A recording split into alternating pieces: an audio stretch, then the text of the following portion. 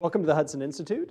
Thank you all for being here. I'm Bryan Clark. I'm a senior fellow here at the Institute. I'm director also of the Hudson Center for Defense Concepts and Technology.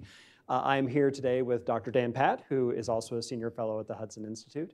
And we are honored to have with us as our guests two senior leaders from the United States Air Force who've made their way over here from the Pentagon to talk about what the Air Force is doing in cyberspace and the electromagnetic spectrum, as well as intelligence in both their budget and also into their future years' defense plans. So Lieutenant General Richard Moore, who is here, who's the Deputy Chief of Staff for Plans and Programs. So he's in charge of pulling together the Air Force budget and program, which is it's kind of a thankless job, but it's a necessary job, obviously, to get something pulled together that can turn into a budget and then go over to Capitol Hill. Also with us is Lieutenant General Leah Lauderback, and she is the head of Deputy Chief of Staff for Intelligence, Surveillance, and Reconnaissance, and Cyber Effects at the Headquarters Air Force. So two senior leaders from the Air Force, from the A8 and from the A2, A6, here to talk to us a little bit about cyber and electromagnetic spectrum operations. So thank you, generals, for being here today. Thanks for the invite.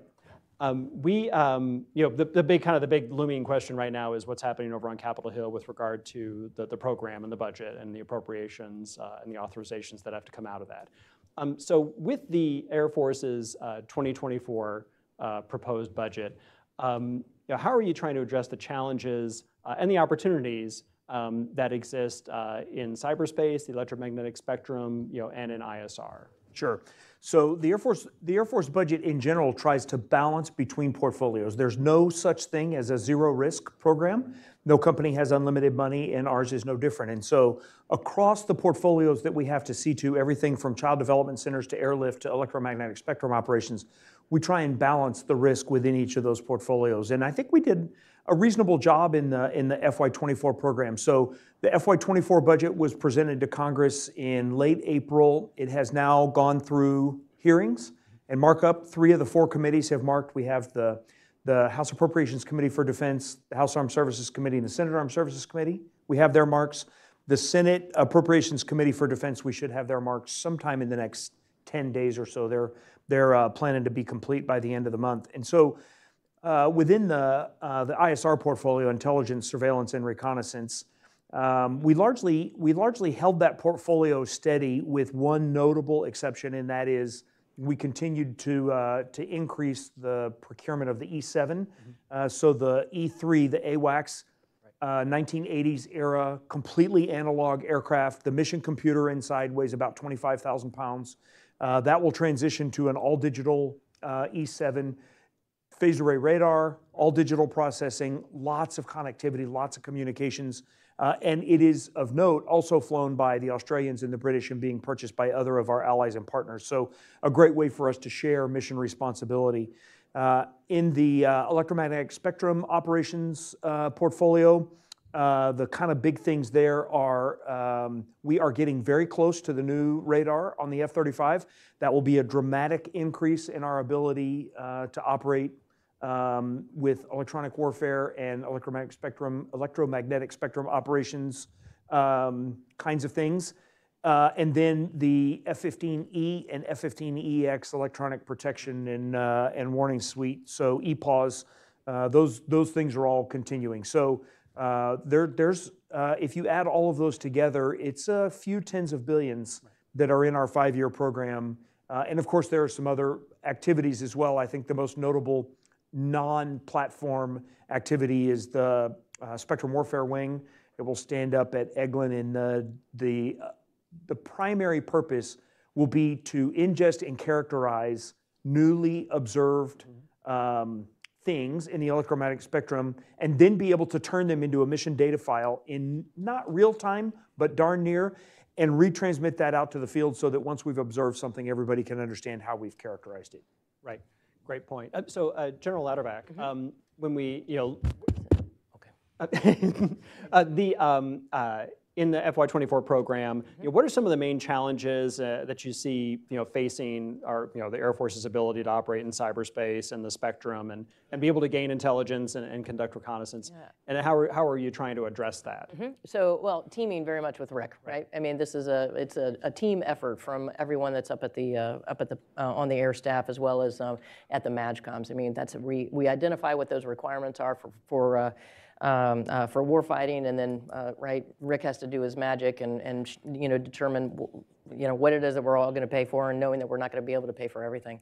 From my perspective, just a couple of other things I would hit on in those programs, but let me start with the actual threat, okay? And so we got a young crowd here that I see of a number of folks. I want to understand or just take the opportunity to educate if you're not already tracking. I mean, what it is that we're up against and why it is then that we see these as challenges or opportunities. But that threat is us preparing ourselves for a conflict. And that conflict is probably with a peer competitor, and that peer competitor is China.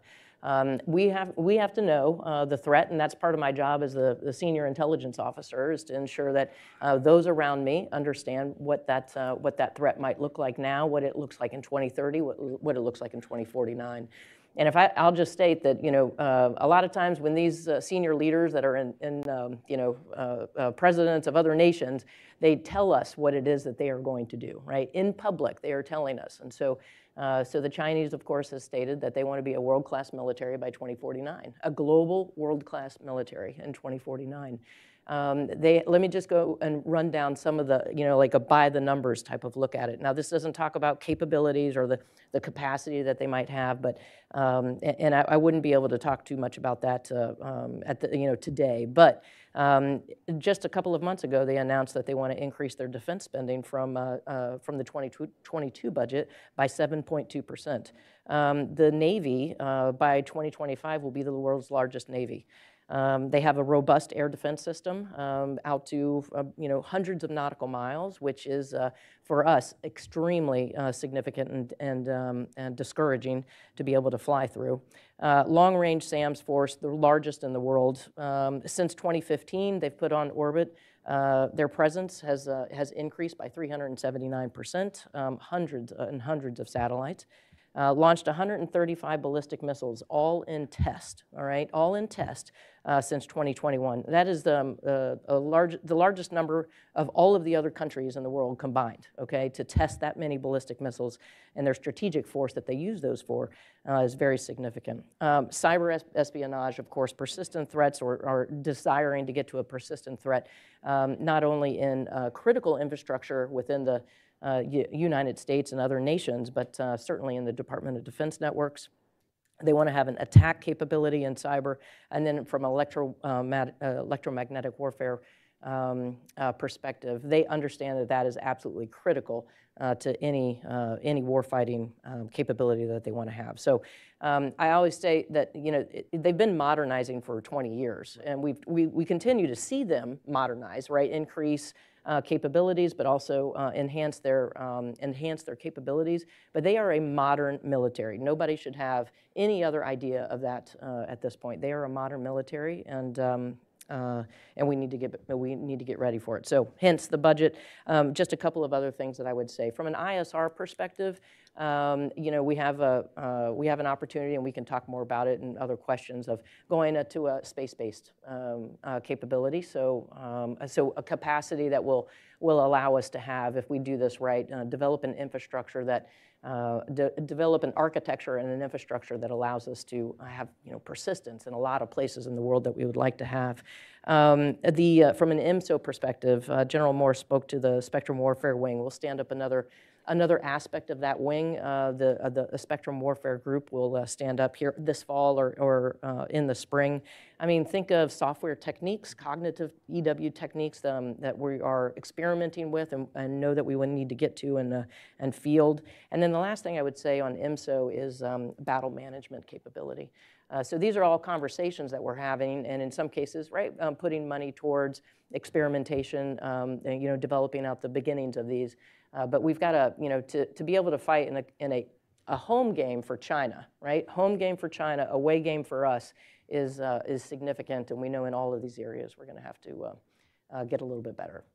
Yeah, General, with those numbers, right, it's pretty stark that with the distance that the U.S. has to operate forward in the Pacific, it doesn't seem likely that the U.S. can win if it's just a pure numbers game, right? It has to be fighting differently. And General, one of the things you brought up that I found really exciting was what you talked about, the spectrum warfare wing, and being able to take information off sensors, turn it around quickly into a mission data file, operationalizing intelligence. Feels like this kind of theme is probably at the heart of fighting better. And that software and information technologies feel like they're right at the heart of future military capability. Can you talk a little bit about some of what the Air Force is doing to create adaptability in software? So it's not always waiting 5 years for the next block upgrade, to become more agile and adaptable. Sure. So a couple of things. First of all, the inherent in this conversation is the ability to move large amounts of data over large distances. And so in the Department of the Air Force, not U.S. Air Force specifically, but in the U.S. Space Force, one of the primary contributions to this is the Space Data Transport Layer, which is, among other things, a very large constellation of proliferated low Earth orbit satellites that essentially will create a mesh network over the Pacific. Very challenging to do that over such a huge geography. When you fly from Washington, D.C. to Honolulu, you're only halfway to Guam. It is an immense place to be able to have to operate in. So that's the first thing, is the ability to move this data around. And then the next thing, agility in software is, this is one of the things that we're working really hard on. We have a couple of software factories in the Air Force that are working on that, most notably in Boston, Kessel Run, 1 Beacon Street, right downtown in Boston. And the reason for that is they want their door to be open so that they can exchange ideas and leverage best practices that are going on in the software industry. They specifically are working on the software behind our air operations centers. And one of the places that that's adapted is when the suite that they're working on right now, called Kratos, when that releases, the physical building, the place called an Air Operations Center, won't have to exist anymore. There's an opportunity for everybody to share the same picture, but not be in the same building. And right now, we can't do that. But we're headed that way. That's just one example of what you're talking about. But I think in this particular case, it's very powerful because we have 4 Air Operations Centers in the Pacific. And if one of them goes away by accident or by malice, we have the ability with the new software suite to transition all of that workload. And all of it doesn't have to move wholesale from one Air Operations Center to another. Yeah.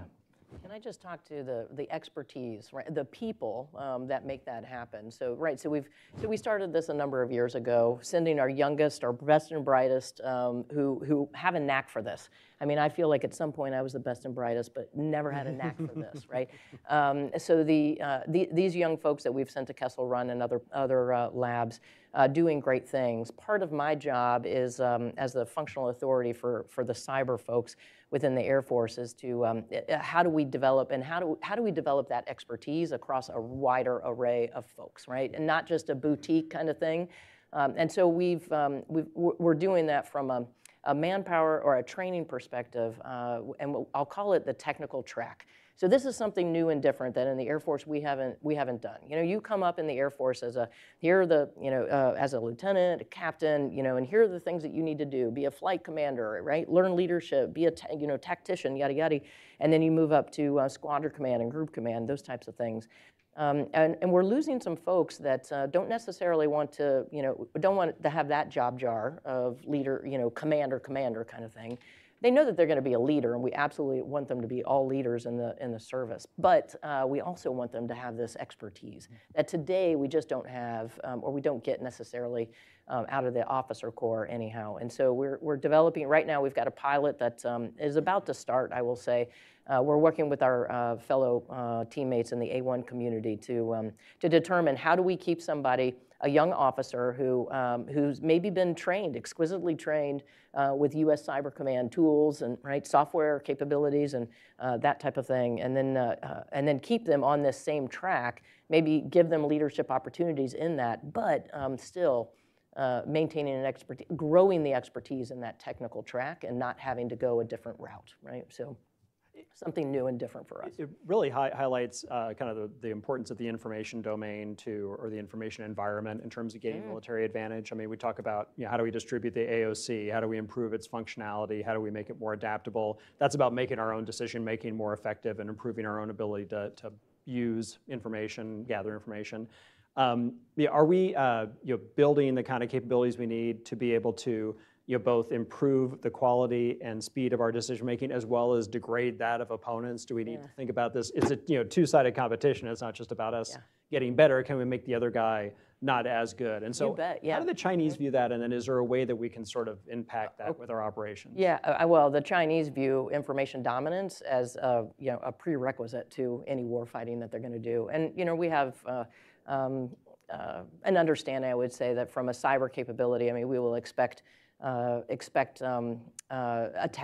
trying to disrupt our information, the information domain for us, trying to, whatever that might be. Absolutely, we understand that information dominance is a requirement for the Chinese in warfighting. We think the same thing, though, right? I mean, this is not, and it's not that we haven't been doing it. Let me couch it in 4 ways, and you captured like 2 of these. In the information environment, you've got to think of informing. So as an intelligence professional, my #1 job is to be informing the operator, the decision maker, whomever that is, or the boots on the ground, right? #2, we need to be able to protect all of the information, our own information space, right? And if that's through communications, cyber defense, that type of thing. Absolutely. So think of those 2 things on the left-hand side of the chart, if you will, as to informing and defending, and those are things that blue does. On what we want to do on the red side of the house is that we want to be able to influence, and then perhaps we want to be able to attack. So from an information warfare perspective, we've got to think of it in all of those 4 areas. And I'll talk here to influence. So information operations, okay? Just one aspect of this. And a few years ago, I'll say maybe 7 years ago, 8 years ago, we actually came up with a new specialty code, and that's the information operator. We did not have that previously. We weren't grooming and growing those experts, folks that eat, breathe, and sleep information operations. And so now we have some.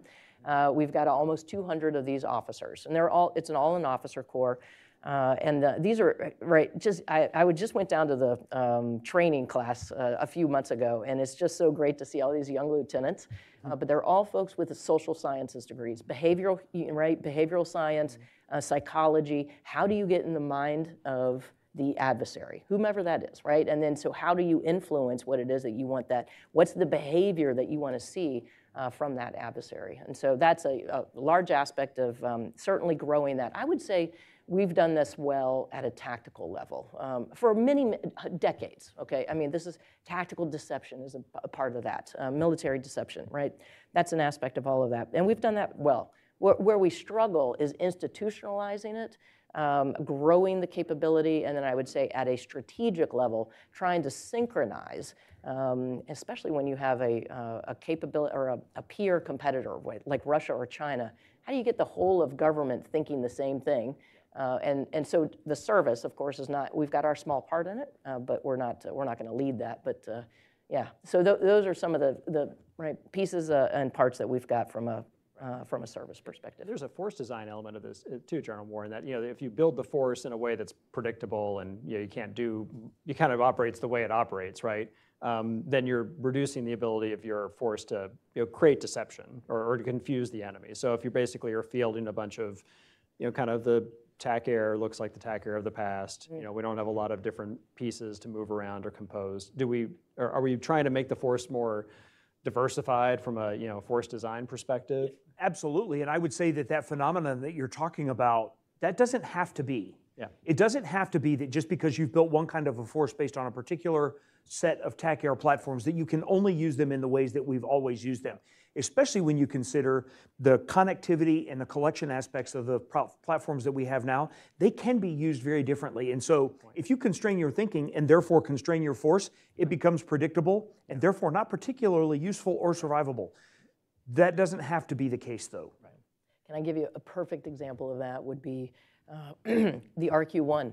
We started the RQ-1 as a unmanned aerial vehicle, a drone that you hear about the drones in the Washington Post and whatnot.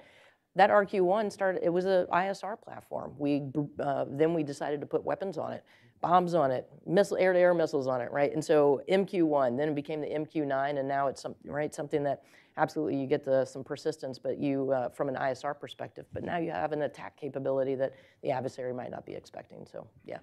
So you brought up these two themes here. We've talked about these intangible things, which are increasingly important, cyber effects, EMSO effects, information operations.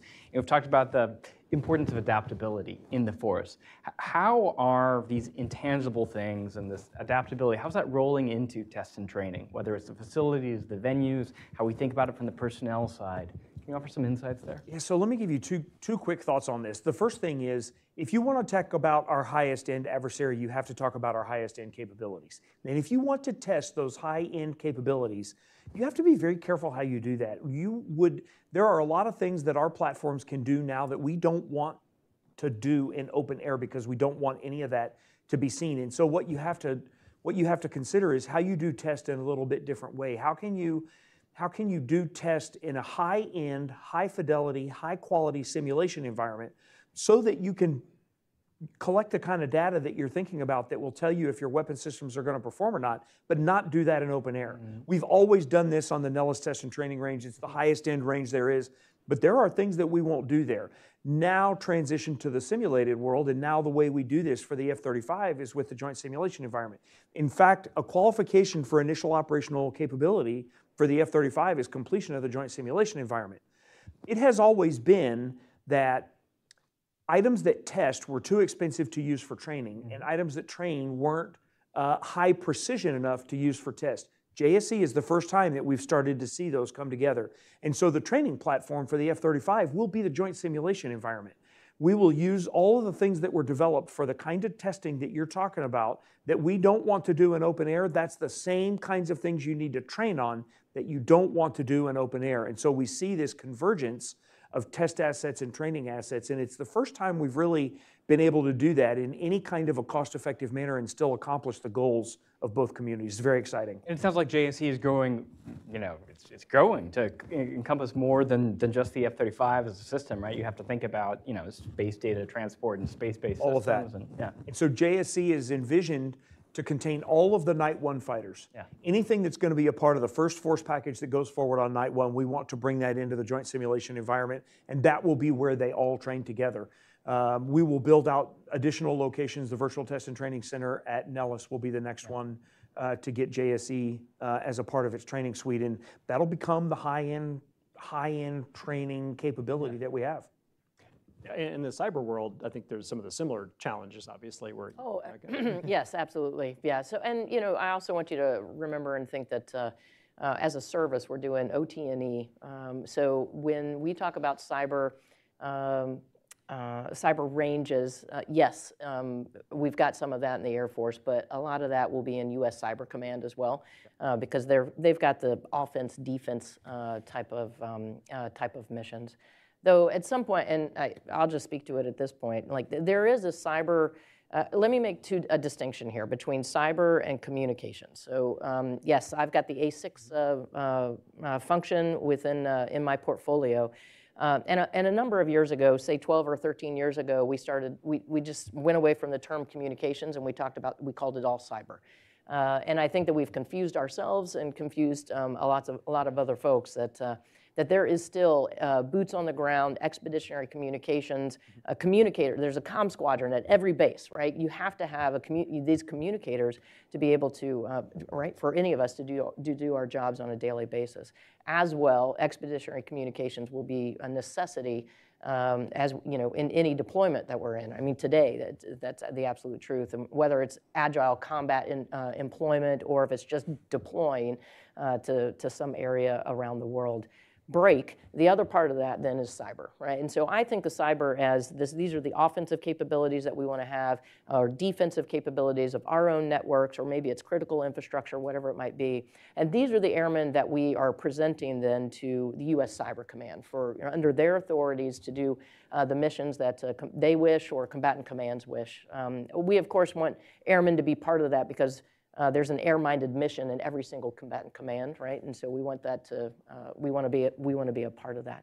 But what we also now are seeing, and it's not just now, but just in the last few years though, I want to call it cyber-enabled air superiority, okay? So for our tactical air missions that we're flying in anywhere we are around the world, if there's something that's coming at us from a cyber perspective, a cyber attack on that small base, and maybe that base is just it's a single runway, and it's not a real built up, right, robust base, but just a single runway, but we've got fighters that are operating out of that. We need to have a capability there to defend ourselves, and then perhaps an active defense, right? Go on in the attack. From a cyber perspective. And so we're building this out now. We're going to stand up, and not stand up, but we're going to remission a guard unit in Mansfield, Ohio, to become a cyberspace mission and a cyberspace wing. And they're going to take on this cyber-enabled air superiority mission for us.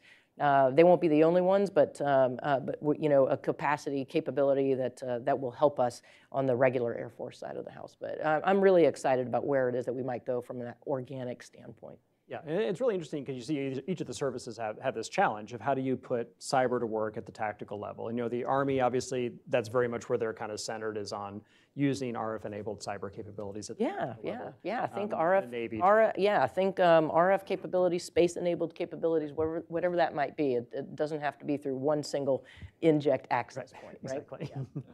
Yeah.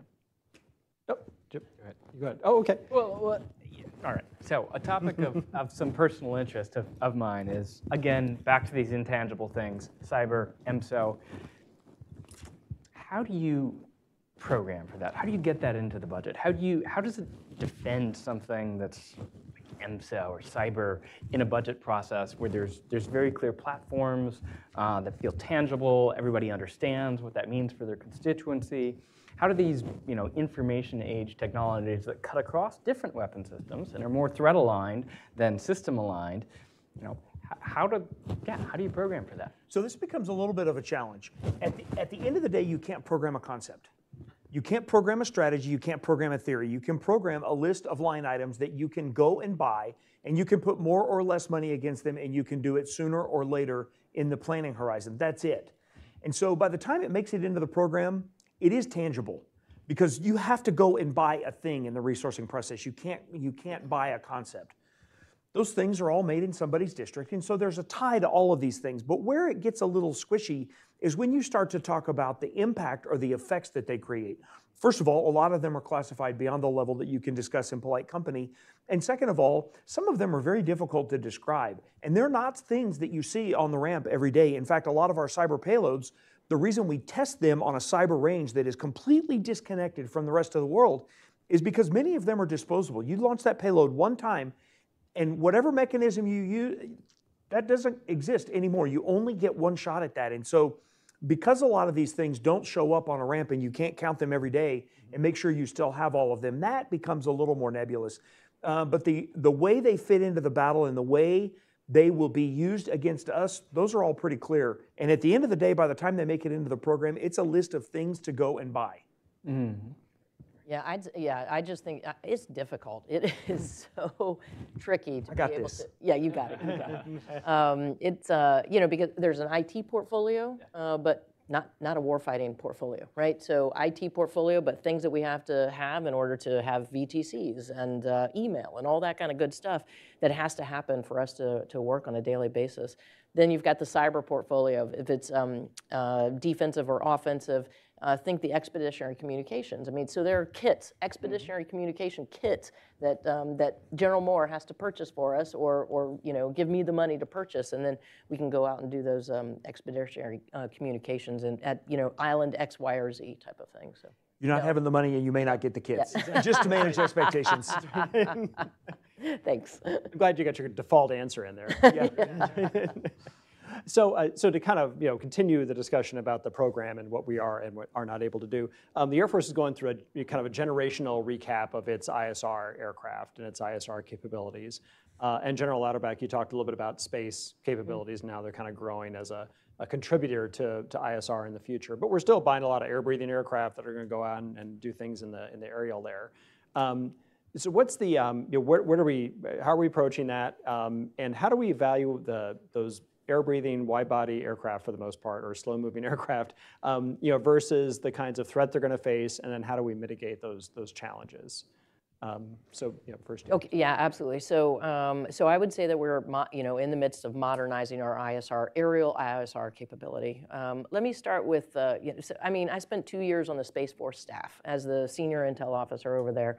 I've also spent all of my career as an intelligence officer, so I've been a member of the intelligence community, right? So I understand what it is that the intelligence community has on orbit to do collection, et cetera. And then as the Space Force stood up, we knew that we were going to be able to have, we should have some game. We should have a role in providing the military, the Department of Defense for ISR. I mean, it just gives us a persistence. And if we, developing whatever type of sensor, it could, be as good, better, doesn't, right? Those are the things that we're talking about at this point. But there's just, JSTARS as an example. From a GMTI perspective, it's a warfighting capability. It helps me as the intelligence officer to understand, to be able to track where the bad guys are going. And so if we can have that capability from on orbit and with more persistence, and looking in the places that we want around the world, then we should be able to do that. And so we're moving out in those types of capabilities.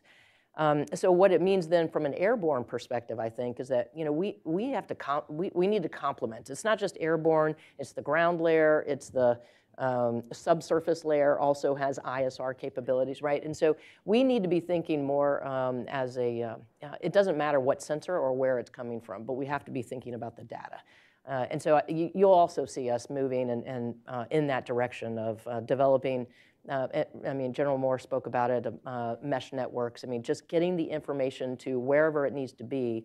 And that intelligence, from my perspective, is, it starts in indications and warning. It starts way left of any conflict, right? We're doing this on a daily basis. And then I want to get into a space where we can do this, find, fix, track, target, engage, and assess the F2T2EA to be able to provide, again, intelligence to finding and fixing, tracking, so that somebody can go out and target that whatever it might be, right? And so we need to get that at a speed and scale that we think will still keep us in a good place against a competitor. Because one of the challenges with that is going to be orchestrating that constellation of ISR capabilities, right? Because we're used to kind of having an organic asset that's attached to a unit that you call on and say, where's this guy? Can I shoot him? Where's the target? Give me the mensurated target information and I'll engage him. Yeah.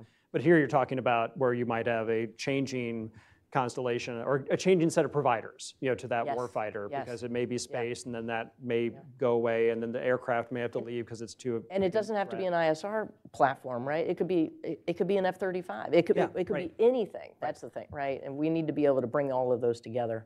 Right. Yeah. So I think what you're hitting on here is the future of warfare is much less platform-centric than it is today. It's data-centric, it's information-centric, and it's all about the linkage between sensors and decision makers and shooters. Right. And those things don't have to happen in the same airplane. Right. So the follow-on to JSTARS doesn't have to have a radar for ground-moving target indication and air battle managers in the back of it. That doesn't have to happen. But it's all about the ability to move enough information at speed and scale to allow thousands of kill chains to be closed in hundreds of hours. And there has to be a decision maker in every single one of those loops. Right. We are not yet.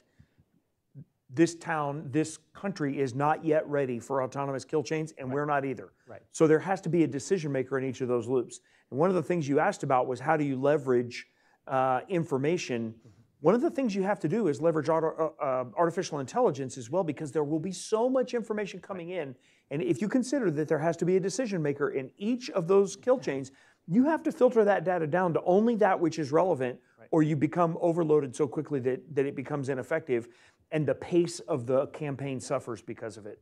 Right, so it requires quite a bit of engineering and tailoring of that AI-enabled analytic capability to make sure it's giving the decision maker just enough to support the decision, but not so much that they become overwhelmed or it's extraneous information that may actually be distracting. Absolutely. And the last thing to that is that we have to be able to trust that data, right? Right. So And as you also hinted at, right, not only, do I have to look beyond my organic platform to other sources of data, I'm looking to other services. Maybe I have to look to allies.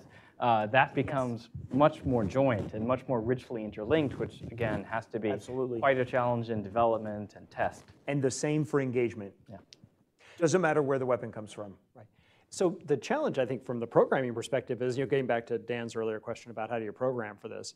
How do we program for the glue, that allows you to connect this disparate collection of assets for gathering information and then decision makers and weapons, because it's not all in one easy bucket. It's not, and if it were, it would be awesome. Right. It's not. And so the way we think about this is in terms of mission engineering threads. Okay. And we try and look from end to end.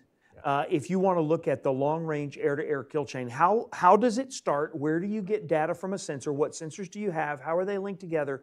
Where does that information go? This is, okay, if there's a decision maker in each kill, where is he? Right. Where is she? Right. What role are they playing? And how do you get that information back out to the shooters, to the weapon, to include an in-flight target update if required, and actually cause an effect on the battlefield? And so the key is to understand the things that need to occur. And if you understand the things that need to occur, you can understand the mechanism by which they occur, and therefore the equipment which needs to be part of this. Right. And do we have it or do we not? And if we don't, let's go get it. And now you have a list of line items that you're actually ready to program into the budget. Right. I wanted to alert everybody, we're going to open it up to questions from both the in-person and online audience. So if you have questions, prepare those, and I will call on you, and hopefully there are some. And Morgan, can you let me know if there's questions from online? Yes, okay, good. Another thing I wanted to ask, electronic warfare, electromagnetic warfare is one of the topics we wanted to address here. And the Army in particular, and to a degree the Marine Corps, are both pursuing this kind of family of systems concept. They're feeling everything from the individual soldier, Marine level up to the kind of regiment or battalion level and brigade level in terms of electronic warfare systems. How does the Air Force view its building out its electromagnetic warfare capability? Is that, it's not the same kind of deal that the ground troops have, where you've got systems that a soldier carries all the way up to what a vehicle might carry in concert with a brigade. It's on individual platforms, or it's in space-based systems or something. How do you view that combination of systems that was going to provide that ability to get electromagnetic spectrum superiority? If you've heard of the Secretary of the Air Force's operational imperatives, right? So he 2 years ago we got on this a path of deep analytics analysis as to determine what are the things that we really need to buy in the future. So one of those was electromagnetic spectrum operations, and it didn't start the first year, so it's only been 1 year. We've just finished the report just a couple of months ago, and has a number of recommendations as to where it is that we think we should go. So I won't go into what it is that we will get or not type of thing, but from a recommendation standpoint, I think that we really need to be thinking about what are the, not so much electronic protection, because that's the role that we've been in for a long time. When from a roles and missions perspective, the Navy took on electronic attack many, many years ago. So we've focused quite a bit on electronic protection, though we've had Compass Call, and we will continue. We'll build out the EC-37, yes, here in the next, actually I think in the next year or two, when we'll get to EC-37, we'll buy 10 of those type of thing. But we need to be thinking about and prioritizing ourselves with strategic or electronic attack, as opposed to just the electronic protection. And then what are the techniques that will come with that electronic attack? Cognitive electronic warfare, software defined, right? I mean, it doing its thing all by itself, not, right? No human being in the loop on how does it determine how it's being attacked, where it's being attacked from, and then what, how does it do take on the mission itself, type of thing. And then again, it's institutionalizing this for the service. So we really need to build out our capability, our expertise. And I'm talking about manpower. People have to be doing this. And so the Spectrum Warfare Wing, just being able to stand that up, fulfilling the number of officers and enlisted members that we'll have there, standing up the next group, that type of thing. I mean, that's going to help us. Very much from the Air Force leadership perspective, we are investing in this area. It's just, we've just got to get after it, and we've got to get after it as quickly as we can. Right, but that brings up a good point, is that there's this transition from a roles and missions conversation where the Navy was largely taking on this role of being the electronic attack provider to naval and air forces, and in terms of controlling the spectrum, and I think, but I think, resident in the Air Force, there's a lot of electronic attack capability that could be brought to bear. It's just inherent in other platforms. You have 35, collaborative combat aircraft are going to incorporate it. I think EPAWS probably has a lot more electromagnetic offense capability than we probably give it credit for, because it's treated mostly as a defensive system. But so it seems like there's a lot of the raw materials there. It's a matter of changing the mindset from being just protecting our own use of the spectrum to denying it to somebody else. Dan, did you have any? I don't. Oh, good. Well, because I have other questions here, but we'll turn to the audience, though, to see if we have questions from the audience. We'll bring the microphone around if you have questions. Morgan, are there questions from the online audience? Okay, gentleman up here in the front, we'll start with the Post-it notes. So if you could say where you're from and then what your question is. I'm Franklin, I'm from Washington, D.C., and my question is specifically to General Lauderback. You talked about China's, I think you said China surpassed the U.S., and so in relation to that, what plan does the Pentagon have in addressing that, especially with the weather balloon over, I think, a couple months ago with China, I feel like infiltrating the U.S. So what plan does the Pentagon have in remedying that? Okay, yeah, great, thank you. So I wouldn't say that China has surpassed us. So you remember what I said, I talked about China, for them it's a home game. And then we have a global, world-class military already, and we've been operating that for decades. So that is their goal, is to get to that, and 2049 is the year that they've given themselves the goal for. So I wouldn't say that they've surpassed us, but it is a significant challenge in the Pacific if we were to become in a conflict or into close competition or crisis, I would say. So when you say, like, we'll use the balloon as an example, I would tell folks that China, and that modernization that they've done with their ISR capabilities, right, their intelligence collection capabilities on orbit, is much, much greater than what it is that a balloon will offer, okay? And so I would just tell you that that was a significant event, certainly, for a balloon to be flying over the United States. And from that, we certainly, you asked because how are we operating that from the Pentagon, or responding that from a Pentagon perspective. So you'll remember that we have combatant commands, and we have a NORAD NORTHCOM, which is the combatant command for the defense of the United States. And they absolutely have taken those lessons and learned that to applied that to how it is that we would defend ourselves in a quicker manner, perhaps, or however it is that the policy folks will allow us to do that. Yeah.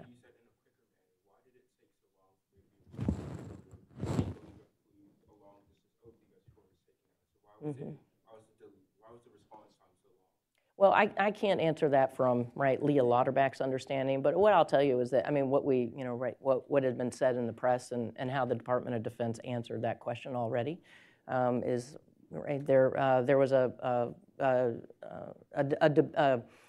decision that was made, and the decision was made because, I'll just decline. How about that? I will decline to answer any more to that, because I know I've got other folks on the line here. But we've already answered that from a Department of Defense and from a national security perspective. Yeah. All right, next question in the back, in front of Kyle.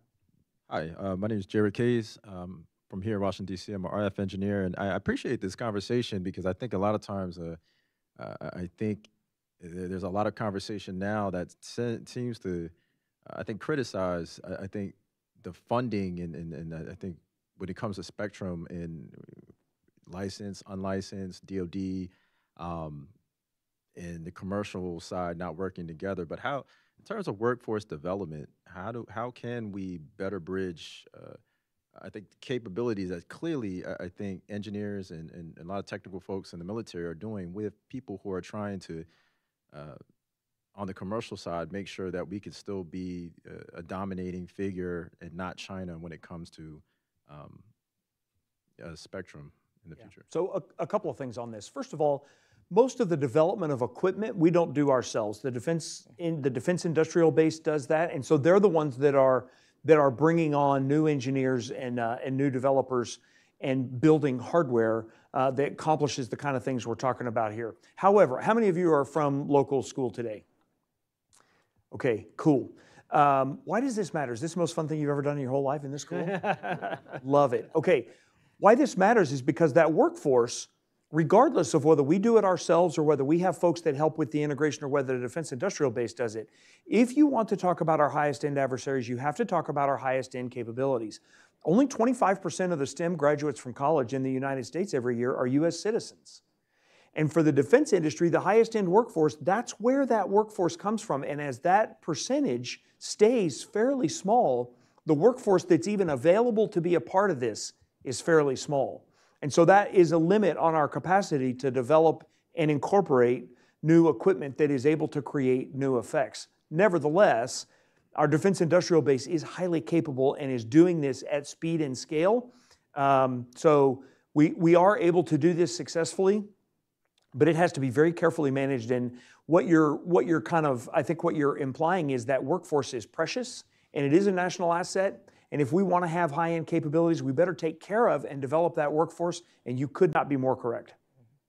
And in general, I think the DoD is using a lot more commercial capabilities or leveraging a lot more commercial capabilities for electromagnetic spectrum systems. We're putting 5G. Yep. Any chance we get. Right, and using commercial capabilities. So you're leveraging a commercial industry that also generates the equipment that is used by citizens. Yeah. Right. But there are a lot of things that we do that industry has no interest in whatsoever. Right, exactly. Yeah. They have no interest in a phased array seeker for the head of a missile. There's not a lot of business for that. Yeah. All right, next question, Mark. Hi, Mark Melton. I'm here at Hudson. My question, you were talking earlier about kill chains and taking the information, making the decision, and then getting that to the shooter. With the war in Ukraine, are there any examples of how the DoD is learning from that conflict to help make decisions of how we might take some good lessons from that for future conflict? So I think we are. I think we probably both have some thoughts on this. I think we are, but I'll tell you the number one thing that we're learning from the conflict in Ukraine is that the reason this is a protracted ground war is because neither side has the ability right now to gain or maintain air superiority. And therefore, what remains is a long slog on the ground. And so if you translate that forward into the China fight and you want to maintain or even be able to attain air superiority over the distances of the Pacific against the capabilities that the Chinese bring to bear, you had better be very, very serious about air superiority. And so this is where we point our program is towards the ability to gain and maintain, even if only temporarily for post operations, air superiority in the Chinese theater. And so some pretty high-end investments. The most notable that you'll see on the platform side is next-gen air dominance and then next-gen air-to-air missiles as well. That's the number one lesson I think that we're taking from Ukraine. Yeah, from my perspective, two things on the intel side of the house. One is the commercial capability that, if it's Starlink or commercial imaging capabilities brought to bear.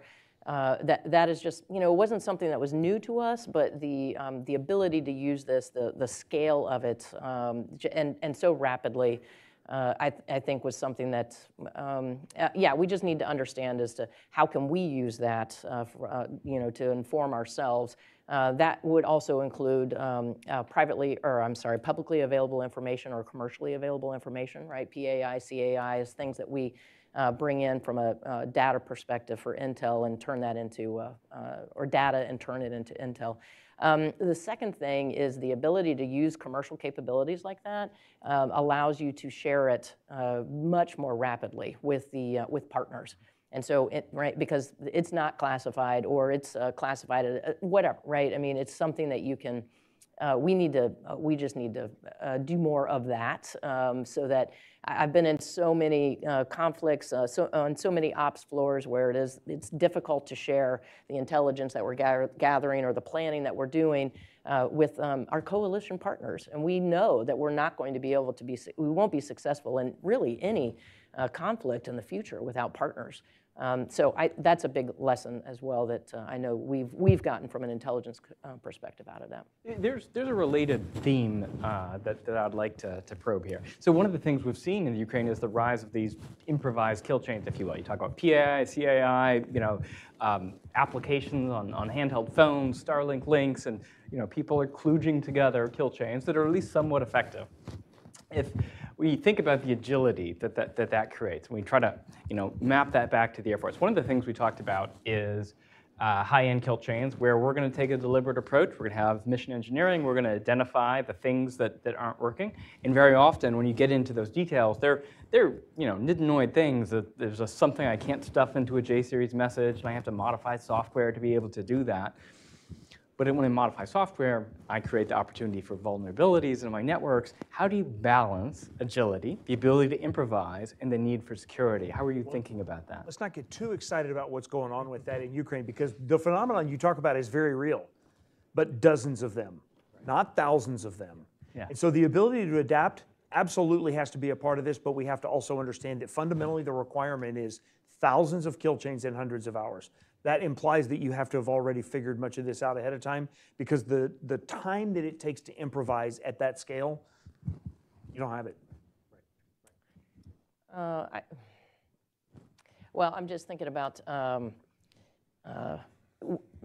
this might be a little bit more difficult, complex of an answer. The Air Force has, through all of our, those manned and unmanned aerial ISR capabilities that we've had over the last couple of decades, we've developed what we've called, the architecture is called the DCGS. And this is a lot of airmen that we have that are doing exploitation of this MQ-9, this, whatever it is. And we did it in a very stovepiped manner.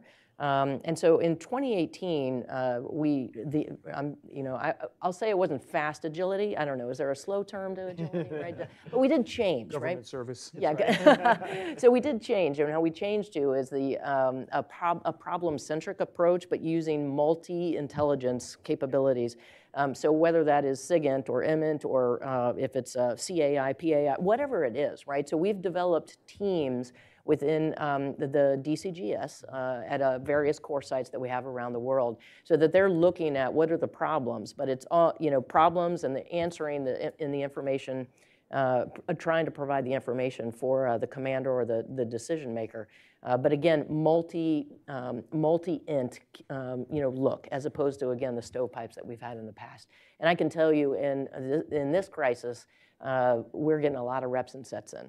So it is really helping us out. And we're getting better, faster, and I'll just leave it at that. But Right. It seems like one of the things that Mark kind of got at when with war in Ukraine is, the air defenses, the lack of air superiority that you mentioned, General. Part of that derives from just the capacity limitations of the participants, but it also comes because they don't really have a suppression of enemy air defense capability on either side. It seems like non-kinetic methods of suppressing enemy air defenses Not quite yet. Right, not quite yet. Right. So that seems to be like a big difference in that it's not just about blowing up somebody's air defenses with a HARM missile or whatever. You got to be able to do it at scale, as you said. So you've got to be able to probably do it non-kinetically using either stealth or electromagnetic warfare if you want to do it. Is that something that or cyber warfare? Or cyber warfare, right? So it seems like that should be where we're looking in the future to try to suppress air defenses, not so much as blow everything up target by target, but maybe focus on trying to suppress it for a period of time. Any way we can, we're looking at it. Right, okay. So other question, there's a question from online. Thank you, Morgan. There's a question from online from Frank Wolf from Defense Daily. He asks, how much did the Air Force request in fiscal 2024 for the development of Northrop Grumman's APG-85 radar for the F-35? And what are Air Force plans to test the radar and when? I think we're going to get outside the limits of this conversation really Right. quickly. Sorry. The APG-85 is a fantastic radar. We intend to procure that for the F-35. That's the radar that we intend to use going forward. The rest of that, we would have to talk about that in a different forum, unfortunately. But it's a new radar to replace the APG-81 existing radar, the APG-81, right? Okay, great. Thank you. Yeah. Oh, wait a minute. Let's see. We'll give somebody else a chance. There we go. She'll bring the microphone around. There we go. I'm from DC, and I'm wondering, like, when you look at conflicts like maybe the war in Iraq, where on the first day, like the shock and awe campaign, we have air superiority, air dominance.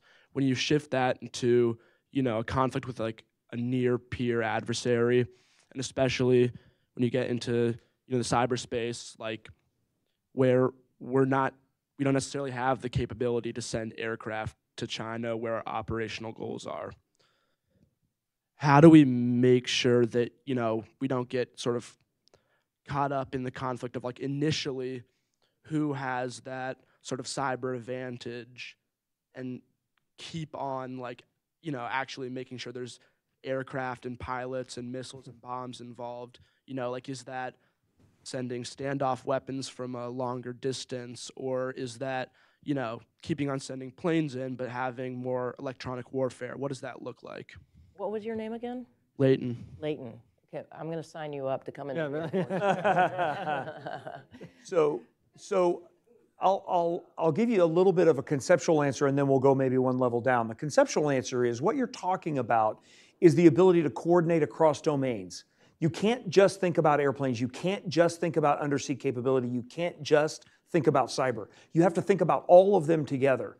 And so what you have to do is understand how all of those things will come together, and then how you'll counter them, and then come in behind that with your own effects.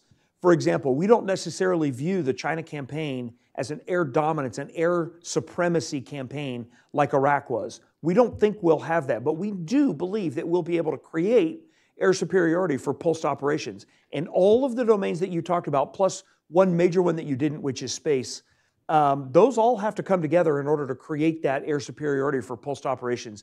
And we have seen in war game after war game after war game that the space domain is one of the most important domains for determining the outcome. There is also one fundamental difference between China and Iraq. China is a nuclear-armed adversary, and Iraq wasn't. And so this constrains the thinking when you consider what the target set might be and what you're able to hit. It is probably pretty reasonable to think that you would be very careful before you would start trying to blow up central Beijing, as we did with central Baghdad. That model is, there has to be some additional thinking because China has capabilities that Iraq didn't, and we do not want a nuclear exchange. There's no part of this that is supposed to ever lead to a nuclear exchange. And the war games will tell you, central Beijing, if you want to start a nuclear exchange, that's actually a pretty good way to do it, is go after a bunch of targets in central Beijing. So in any case, this is all about multi-domain operations and sustained multi-domain warfare. Have you, maybe you've heard the term CJADC2, or maybe you've heard the term JADC2, so Joint All-Domain Command and Control. And then we've since added a C on the front of that, so it's now coalition, right, or combined JADC2, because again, we're not going to do any fight without our coalition partners. But it's not just, it's exactly what General Moore is speaking about, but what I would add to the CJADC2 is the ability to C2 all of that, to command and control all of that, so that you're, you're synchronizing all of those operations across all of those domains. Hard stuff, but that's absolutely what we're thinking about. And the war games that General Moore speaks to is that, each of the services does war games and experimentation and exercises, and then we do those things together so that we, because every problem out there has a different solution to it. And we do that thinking certainly within the Department of Defense. So I think we have time for one more question. Let's see, the young lady right there. You're fastest.